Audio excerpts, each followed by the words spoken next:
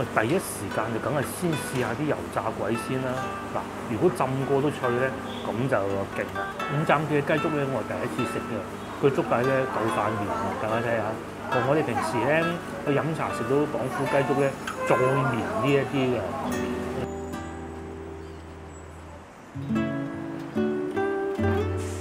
Hello， 各位觀眾大家好，我而家所在位置康王路啊。今日呢集影片咧，我會去幸福一巷嗰度拍攝一集影片嘅俾大家睇嘅。因為有好幾位觀眾都想話，睇下嗰度而家現況係如何，因為佢哋曾經喺嗰度住過。而家朝頭早7點半咋，我仲未食早餐，我先去龍津路食啲嘢先。有一間咧，我同我老婆經過好多次，但係都冇機會入去食嘅。趁住而家朝頭早咧最好嘅。至於點解，去到再講。面前咧就係龍津路、華貴路、荔灣路嘅交界，前邊咧就係龍津路市場啦。我哋今日要食早餐嘅地方咧，就係面前嘅五暫記。點解要一早過嚟嘅咧？其實好簡單嘅啫，就係因為佢哋咧比較受歡迎，係比較招牌嘅嘢食咧，就係一個鹹煎餅。鹹煎餅咧係要朝頭早先至好食嘅，咁所以梗係一早過嚟啦。嗱，就喺呢度啦。好多老街坊喺度食早餐，譬如話有油炸鬼啊，2蚊一條啦。鹹煎餅啊，5蚊一個啦。另外我會食多碗粥嘅，可能係雞粥啦嚇，落單。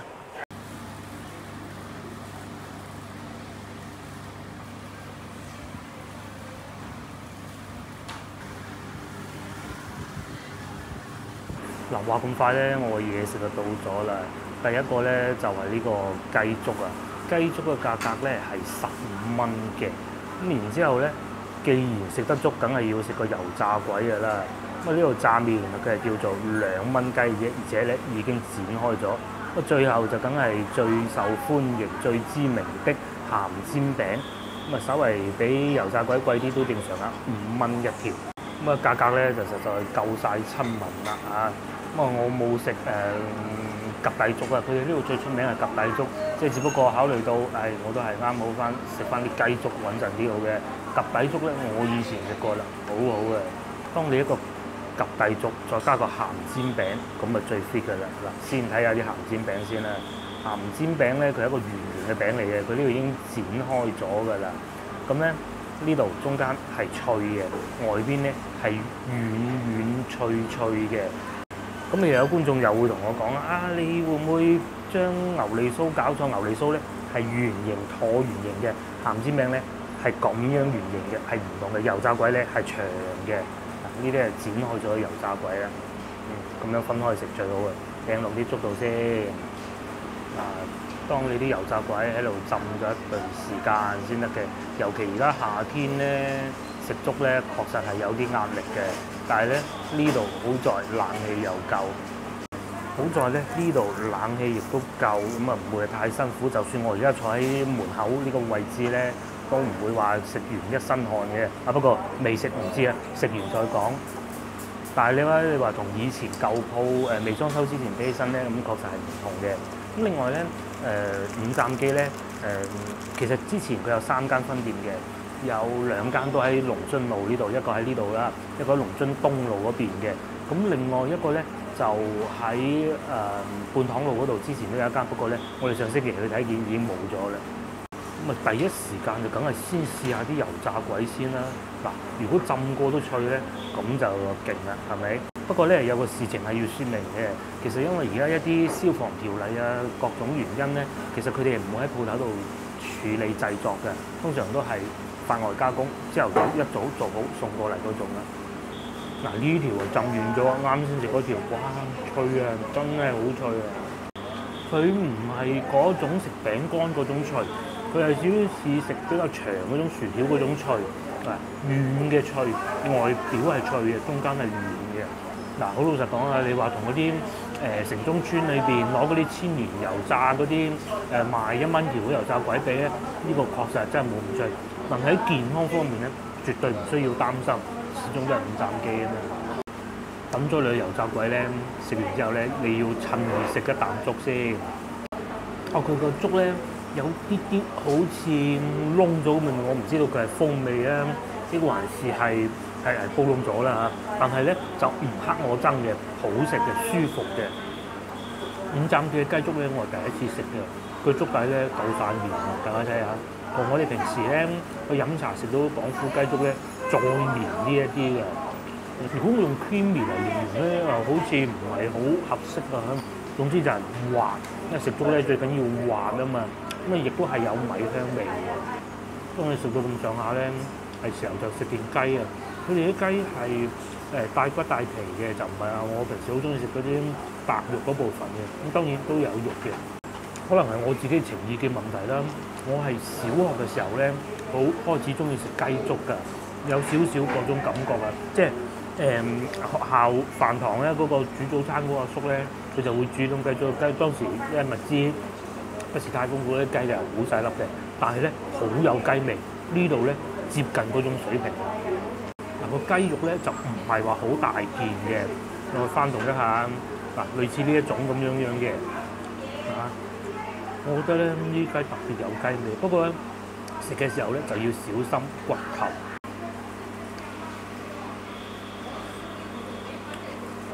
有啲嘢食咧係要一早過嚟先至好食嘅，譬如話呢一道美食咁啊，雞粥啊當然你中午食其實一樣嘅啫。但係油炸鬼啊，配鹹煎餅呢啲咧係要朝頭早先好食。你話咁雞粥冇咗條靚嘅油炸鬼，點會好食㗎？係咪先？你睇點滿啲粥，嗰嚿好滑嘅滑雞咧，啱啱俾你吞咗落肚。佢油炸鬼咧係呢一種唔算話炸到好肥好大呢一種嘅，咁你話有冇油？梗係有啦，最起碼有油證明咗佢係炸嘅，唔係焗嘅。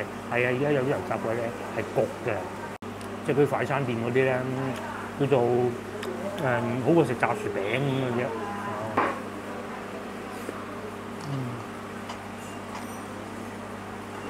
嗱，跟住咧試夠呢啲冇皮冇骨嘅雞肉咧，如果都滑咧，咁啊真係 very good 啦！滑真係滑，一啲都唔會蟹嘅。哇，滑到咧有啲離譜添啊！同埋咧有雞味，通常白肉呢嚿咧冇乜雞味啊嘛，佢都有嘅，真係有少少似我有一次去到清遠食到嗰啲雞粥嘅味道，係啊，走咗嚟嘅。咁同埋佢有少少葱花根嘅，少少，但並不多。同埋之前咧，同老婆一直都冇嚟咧，即係擔心呢樣嘢，就話喂會唔會冷氣唔夠啊？好熱啊！食完一身汗，至少坐到依家又唔會。接落嚟試下鹹煎餅嘅鹹煎餅，你哋會點食嘅？咁樣揸住，咁樣咬，抑或還是係先咬咗啲脆邊先咧？上邊都好多芝麻，呢嚿已經唔算多。次次地我第一次朝頭早食佢哋嘅鹹煎餅嗰種感覺啊！南乳味係夠嘅，但係唔會喧賓奪主嘅。咁然之後咧，即使呢一部分咧都係脆嘅，呢部分你話唔脆，我話呃你嘅係咪先？都係好脆，有軟軟糯糯，有脆嘅部分。咁但係鹹煎餅好得意嘅，唔知點解，即係可能我自己食嘅習慣咧，好少會配粥嘅，因為佢咧你哋係少甜，諗唔到有幾夾喎。有時候咧鹹煎餅咧齋空口食咧，好似好寡咁啊！一定要配碗粥嘅，哇！又鹹又甜，會唔會唔係太好咧？哇！咁啊食到最後咧，有少少南乳嗰啲香味回甘出嚟嘅，哇！朝頭早食係唔同，呢部分超級脆，哇！而且咧撒得芝麻夠多喎。佢食起身咧係會有一種好香嘅芝麻味嘅，不過會喺前頭咧後段真係好。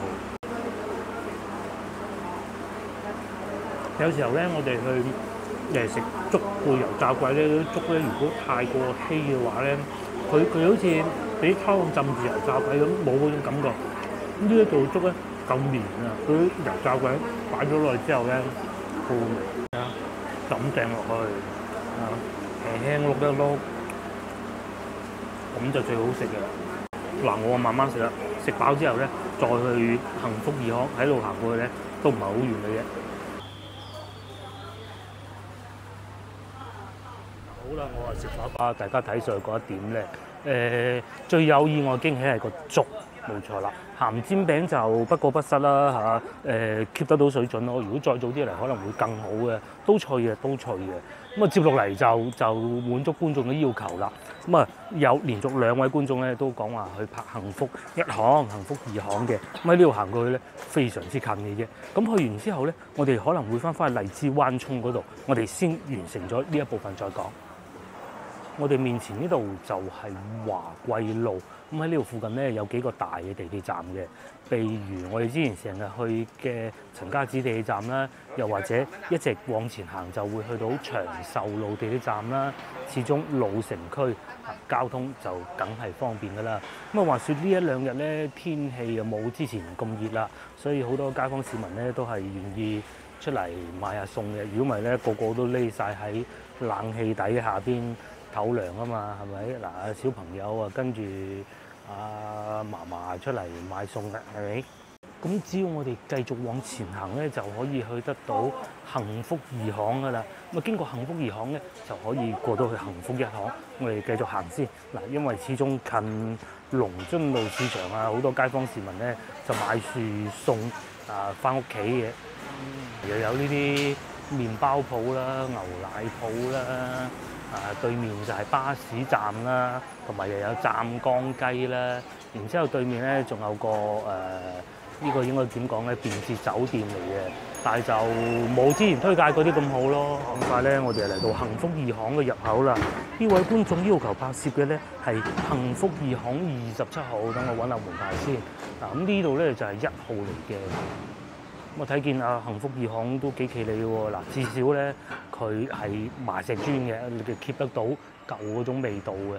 咁啊，上邊都係呢種2到3層嘅平房咧，又唔算得上話西關大屋嗰種感覺嘅。咁啊，再嚟呢度已經係2巷8號嘅啦。又有一啲樓下住嘅居民啦，住1樓嘅居民啦。如果我冇記錯，前邊好似仲有幼兒園嘅，冇錯，就係文昌幼兒園，因為之前都曾經嚟過一次。咁啊，如果27號嘅話，我估應該係幼兒園前後咁上下啦嚇。就喺呢度啦，文昌幼兒園。咁佢可能校面積比較細啊，所以一條幸福2巷啊分開咗2橛嘅。咁再嚟呢度13號竟然仲係有趟木籠屋喎，不過外邊有個門擋住，已經變成係傳統風貌建築了。呢邊咧，呢啲屋咧就新淨啲啊，個外牆係重新翻新過嘅。咁啊，呢度咧已經係22號嘅，咁27號我估應該行前啲咁多就到嘅啦。咁啊，再嚟呢度仲有間屋添喎，應該我估唔知咩餐廳，24號。西關嗰啲屋係咁得意啊，按道理24號對面就應該25號嘅咧，但是不是的，呢度係17號。咁啊，27號就應該係繼續往前啦。大細啊，係。咁啊，有啲屋咧仲重新整過嘅喎，有一個門面幾企理係嘛？呢啲屋咧就好住嘅，唔似以前會水浸嗰個年代咧。嗱，相比之下咧，呢邊咧就可能會舊啲啦，係咪？咁嚟到呢度，我已經見到25號、27號應該就係呢一個位置啊，呢度已經係27號啦。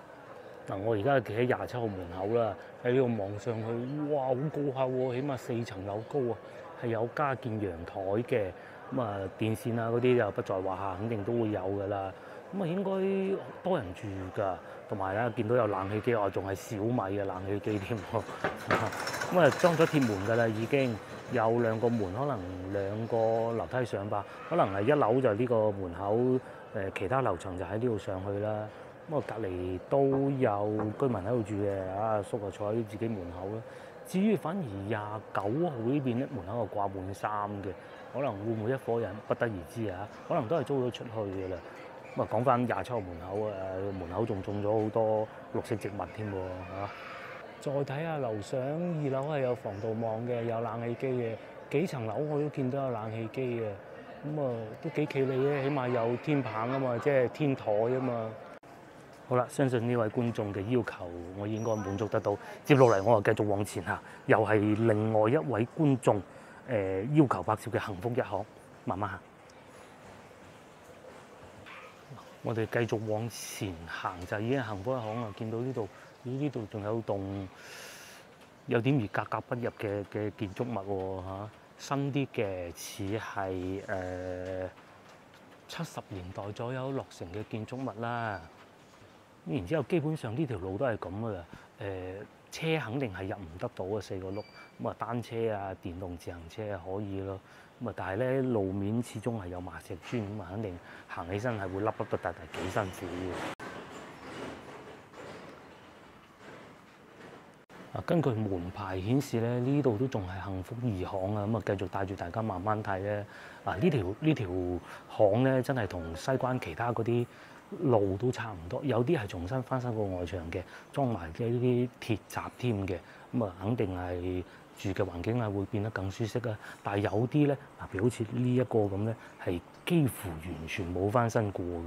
咁啊，甚至乎咧有啲管啊、渠啊都仲係舊嗰種嘅，就未翻新成為呢種 PVC 管嘅，係咪？咁當然啦，你話要加裝到好高嘅樓層是不可能的。呢度幸福二巷70號，咁啊，甚至乎前邊呢個可能仲會係危樓添啊，貼晒封條咁樣嘅。咁當然係咪就不得而知啦。仲要係早幾日封嘅添嘅喎。咁啊，仲有嗱，前邊咧已經見到有間屋喺度翻新中嘅啦。係咪咁啊？整過佢可能出租容易啲各種原因啦。咁啊有冷氣機嘅，咁啊還好今日咧，雖然有熱頭啊，真係唔係太熱。如果唔係咧，到好熱嘅時候喺度行咧，其實都會有一定壓力嘅，因為咧呢啲巷仔裏邊啊通唔到風啊。呢度睇到幸福二巷。咁如果根據地圖顯示嘅話咧，再行前少少就應該會到㗎啦。我哋沿住根據地圖顯示喺前邊轉過去，不過又係地圖顯示啫嚇。幸福巷又唔算話好長嘅喎，前邊呢度華光直街。嚟到呢度咧，見到呢棟樓啊高得嚟咧，仲要好大嘅，但係咧又唔似話近呢10年8年先，可能真係60、70年代，甚至乎50年代都唔出奇嘅。我哋喺呢度穿過去嗱，同樣地啊，喺同好多老城區一樣啊，都偶爾會遇到呢一種問題，就係冷氣機滴水啦。再行到嚟呢度咧，呢間屋咁舊喎，係咪？嗰啲排水管啊，全冇改過，外牆啊，全冇翻新過，可能已經冇人用啊，或者變咗危樓咁樣㗎啦。嗱，話咁快咧，我已經揾到一巷27號啦。咁25號咧就喺隔離呢度嘅啫。哇！呢條路窄得多喎，同埋地下都已經唔係青石磚嚟㗎啦。我哋換個角度睇下。嗱，一換個角度咧，睇見外邊已經係文昌北路嚟㗎啦。咁咧喺文昌北路一路行入嚟咧，就已經係幸福一巷25號啦。咁睇見同啱先之前去揾嗰間屋比咧，呢度真係舊得多噃，係嘛？有翻新過嘅，但係都係上石米外牆，同埋呢度呢條渠啊，都仲係未換 PVC。咁啊，至於電箱就已經換咗嘅，因為點解咧？電箱係供電局換噶嘛，係咪先？咁1、2、3層樓高啦，目測係有加建陽台喎，好似，同埋我見到有少量外牆剝落㗎啦，已經。咁啊，仲有路燈，但係個路燈就係好似我哋之前見嗰種啦，燈係舊嘅，但係燈膽係新嘅，節能燈膽嗰種咯。咁我哋繼續行埋揾埋同一位觀眾要睇嘅15號，應該就喺前邊不遠嘅啫。相比之下咧，呢度啊真係仲窄過先頭行過嘅二巷啊！嚇，先頭咧勉勉強強行架車都應該得嘅，即係只不過人哋唔行嘅啫。但係呢度咧幾乎不可能㗎啦。咁再嚟啊，呢度已經係19號啦。咁啊15號我估前邊嗰度吧嚇，有個單車停住嗰度。咁啊如果係嘅話，都有掛衫嘅喎，嗱有人住緊嘅喎，係咪？咁啊有冷氣機嘅我見到，但係佢就唔係好高嗱，就係呢度啦，15號。有鐵閘嘅，門口仲有個水喉添。我哋再換個角度睇下嗱，掛住白色衫呢度咧就係15號，隔離係13號。13號、15號都係有人住嘅。咁15號好似個低啲啦，13號係升高咗，但係其實都係同一間屋嚟嘅啫。咁啊轉風牆可能都過得到去嗰種嘅噃，係咪？咁老城區都係咁噶啦嚇。嗱，譬如好似我左手邊呢度咁啊。呢度應該我估10號吧，我估已經喺度封住咗，應該翻新中吧嚇。但係電箱咧全部換過嘅。咁同埋咧，譬如呢啲咁咧，我都聽見裏邊係有人聲行嚟行去嘅。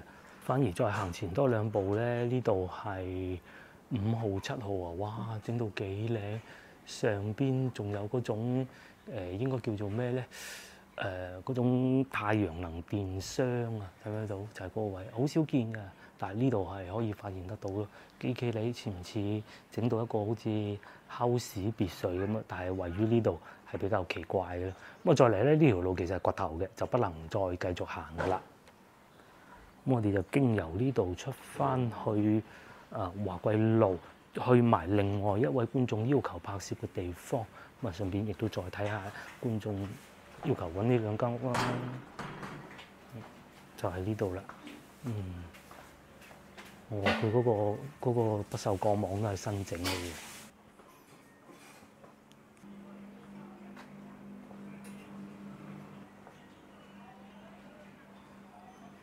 好啦，咁啊呢2位觀眾嘅要求我亦都滿足咗啦，希望佢滿意啊！今次都比較順利啊。接落嚟我又會翻到去荔枝灣涌嗰邊。呢位觀眾比較得意嘅，咁佢留言嘅時候咧，剛好就係我完成咗爬龍舟嗰日啦。咁爬龍舟，如果我早少少收到佢嘅留言咧，其實睇完爬龍舟，我順便講埋佢，亦都唔係一個難事。咁但係爬完龍舟，睇完龍舟之後，我就身體不適啦，咁我冇辦法啦。依家我就帶大家過去，喺呢度行過去大概20零分鐘到啦嚇，出發。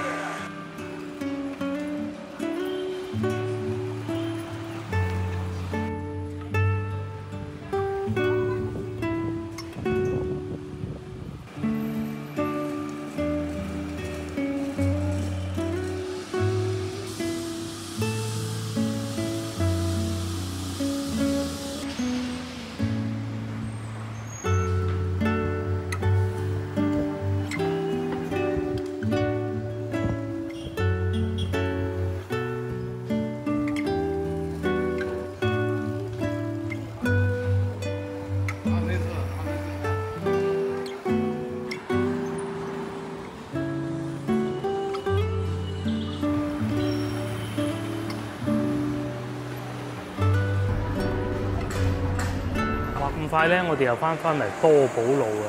呢條路咧就多嘢食。上星期同我老婆睇完龍船探親之後咧，亦都係行呢度嘅啫。我哋可惜當時嚟得太早，咁啊有好多餐廳都未開門啦。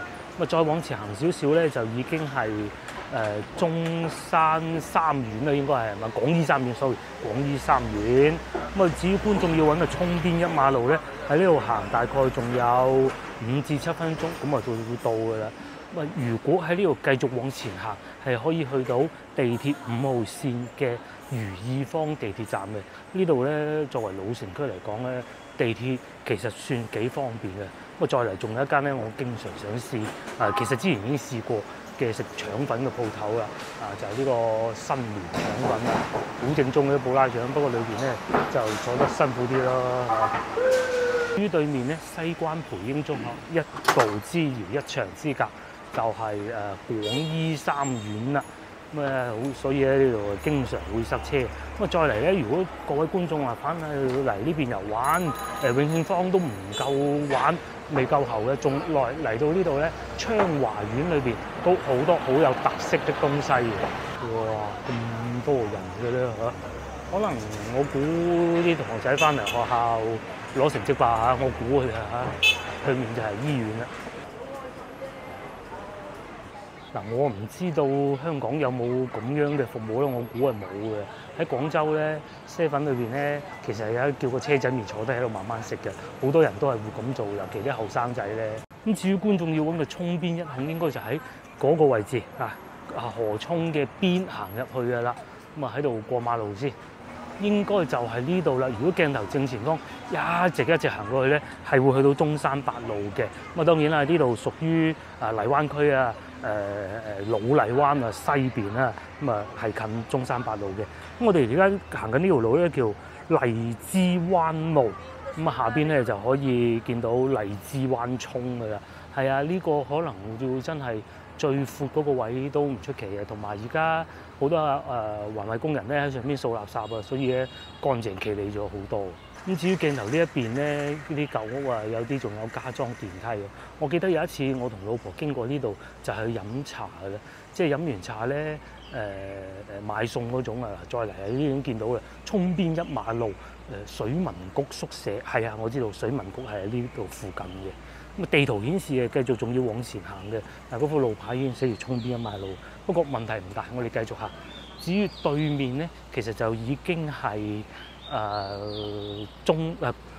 廣醫三院㗎啦。話說咧，疫情期間咧，我曾經有一次嚟過探病啊，咁啊都重重關卡，但係裏邊咧面積係非常之大嘅。咁除咗水民局以外咧，荔灣區教育局亦都喺呢度附近嘅。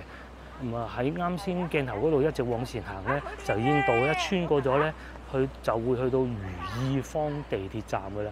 唔知大家見唔見到正前方呢個位置，就係之前有一次同個老婆嚟呢度飲茶，竹溪嗰度咧平靚正啊！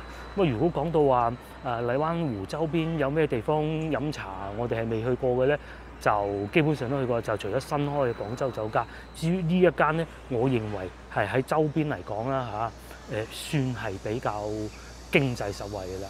嗱，呢度涌邊一馬路。所有門牌號都寫埋喺度啦。咁當然啦，呢度係人哋宿舍，我就不能夠進入嘅。水民局宿舍就係依家就係咁樣樣啦。我哋會喺前邊轉左再行下先。我發現呢度都好多潮汕風味館喎，包括先頭我喺多寶路行過嘅時候咧，亦都有。哎呀，隻貓幾得意。哎呦，咁呢度咧就叫油濟橋，係啊，廣醫三院以前又叫油濟醫院，應該冇讀錯吧嚇。咁我哋會喺呢度行過去嘅，呢度就係涌邊一馬路啦，嗰度就係1號，而家變成一個快遞運送點，同埋上邊有個酒店。不過呢啲酒店咧就最好大可不必啦嚇，個門口喺呢度入嘅，喺呢度入嘅。哦，呢度仲有個養老機構嘅噃，就喺呢度一站式醫養康護啊。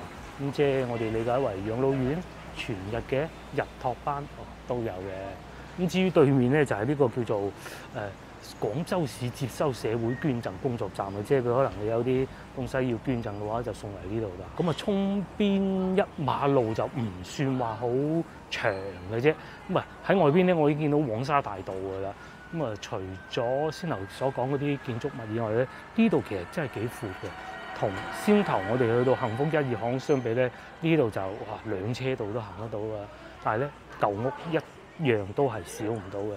對面就有不少。咁我估應該真係水民站嗰啲宿舍喺度比較多啊，所以面前見到呢啲屋咧都係比較舊嘅，似一啲60、70年代建築風格嘅住宅樓啦。咁啊有香港觀眾咧，即係對廣州唔係好認識，可能好奇怪，點解咁多呢啲咩宿舍？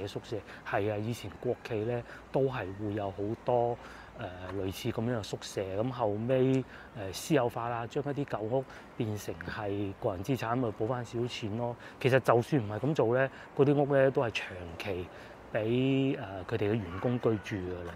咁所以咧，我哋國內啊、廣州啊，都會經常聽到一個字叫房改房，喺香港係完全冇呢一回事嘅。即係一個企業嗰間屋俾你住，又或者一起嘅時候咧，已經考慮係就俾員工㗎啦。因為以前佢哋喺度做嘢，你冇地方俾人住，人哋就係菜鳥傻啦，係咪先？邊能夠安心工作得㗎？一啲企業、一啲公司咧，一啲政府部門嘅職能部門都係會有咁樣樣嘅。咁但係相比之下，就肯定比嗰啲商業樓宇環境肯定冇咁好，物業管理冇咁企理㗎啦。呢度就係涌邊一馬路4號之一。至於對面咧，就係應該係呢啲荔灣區嗰啲舊屋啦。咁基本上就係咁樣樣啦。今日天氣都唔錯喎，嚇。嗱好啦，今日影片咧亦都到此為止啦。咁如果各位觀眾有你想去嘅地方嘅話，我會盡快安排嘅。請你喺我任何一條影片下邊留言，我會盡快安排。咁同埋仲有幾位觀眾嘅要求，我都仲未滿足嘅，因為之前又唔舒服啊，各種因素。咁好啦，今日影片到呢度為止，拜拜。